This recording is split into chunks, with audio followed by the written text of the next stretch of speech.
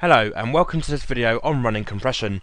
The purpose of this video is to assist you in being able to identify all the events that take place in a running compression waveform. Now before we take a look at a live waveform and how to analyse that waveform, we're going to take a quick look at how to set up the hardware that's required in order to carry out this test.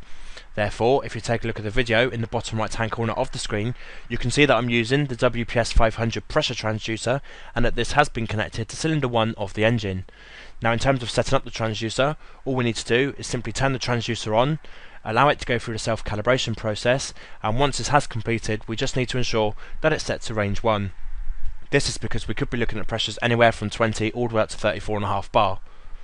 Now in terms of running the test, we do need to ensure that no fuel can enter the cylinder in which we're testing, and in most cases this can simply be done by disconnecting the fuel injector. We also need to ensure that we can isolate the ignition supply from that cylinder, and if we're working on a vehicle with a COP ignition system, this can easily be done by disconnecting the COP unit and removing it from the engine. If, however, you're working on a distributor or a disc type ignition system, then what we need to do is take our HT cable and connect this to a suitable ground point on the engine, as this will ensure that no damage will occur to any of our ignition components. Now what I'm going to do is I'm going to start the engine up so we can look at a live running compression waveform. Now if you take a look at the waveform on the screen, you can see that I also have my injector signal and I also have my secondary ignition signal, and the reason I've done this is so it can help us identify all the events that are taking place and the timing of those events. Now to get a better idea of what's going on, I'm going to load up a waveform that I took earlier in which I've added some detail and some events on that, so I'm just going to go ahead and load that up now. You can see by looking at this waveform that I've identified the piston position by putting TDC and BDC across the top of the screen. You can also see that I've identified the 4 stages of the cycle, i.e. power, exhaust, intake and compression. You can also see that I've tried to identify the valve opening times, so we've got our exhaust valve opening and closing and our inlet valve opening and closing. So if we start now to analyse the signal, we can see that if we start on the left hand side at top dead centre on our power stroke, we know that our piston is going to travel all the way down to bottom dead centre within this process. And we can see that during this process that our pressure has reduced, and this is as a result of the piston movement. We can also see that our pressure returns to a negative pressure, and this is because that no combustion has actually taken place, and we're essentially looking at the cylinder as an air pump. Therefore the pressure we started with should be the pressure that we end up with. Now if when you come to carry out the test you end up with a lower amount of depression, i.e. a slightly higher pressure, this could be that one of our valves, i.e. the inlet or the exhaust valve, or maybe even our piston rings, aren't sealing properly and we've leaked out some of our air. We can also see that towards the end of this cycle our exhaust valve has begun to open, and we can see this by our pressure starting to increase up to 0. If we take a look at the exhaust stage now, we know that our piston's at bottom dead centre, and then it's going to travel all the way up to top dead centre. We know that our exhaust valve is fully open, and what we can see here on our compression signal is that we have these ripples taking effect. Now these are caused as the piston's travelling up the cylinder and it's pushing all the air out through the exhaust valve.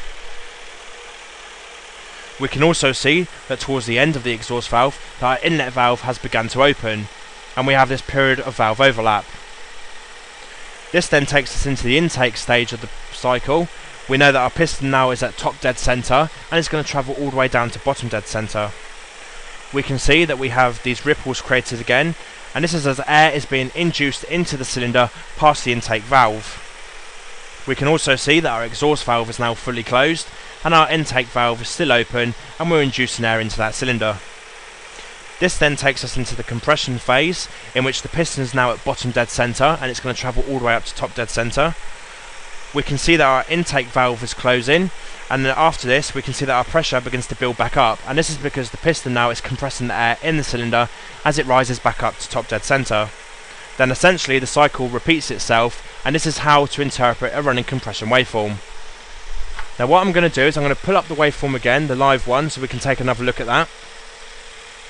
You can see that my pressure now is around 5.8 to 6 bar. You may be thinking that this doesn't tell us the correct pressure of what the cylinder is able to produce. So I'm going to show you now how we can get that information. So what I need to do is I need to just slightly tweak this waveform, and I'll talk you through what I'm going to do. I'm going to remove the injector signal as we don't need to see that anymore. I'm also going to remove the secondary signal as we don't need that either. I'm going to change the setting for the transducer, as now we're going to be looking at a much higher pressure.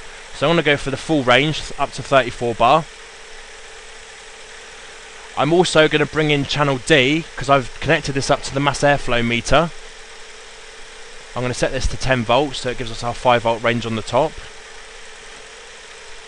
What I'm going to do now is I'm going to change my trigger. So I'm going to move the trigger threshold up to 10 bar. So you can see now we're not triggering on anything. I'm going to change this to single capture.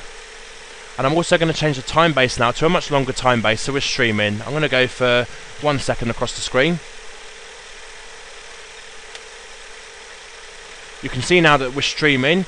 I'm just going to bring the trigger over to 30% so we can capture the whole event on the screen. And I'm just going to make sure that I've got filtering on my mass airflow meter, as we do know that this is a dirty signal like lambda and map, and that our output could be slightly noisy. And there we go. So I'm just going to activate the filtering now. I'm just going to bring the video feed back up so you can watch as I go wide open throttle. And then what we're going to do now is we're going to go wide open throttle, and this should tell us the maximum pressure that this cylinder is able to produce.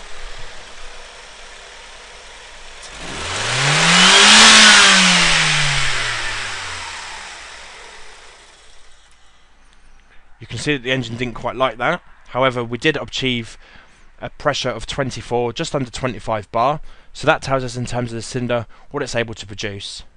Now I hope this video has been of some assistance and helps you to understand the running compression waveform and how to get a maximum pressure reading out of a cylinder, and I thank you for your time.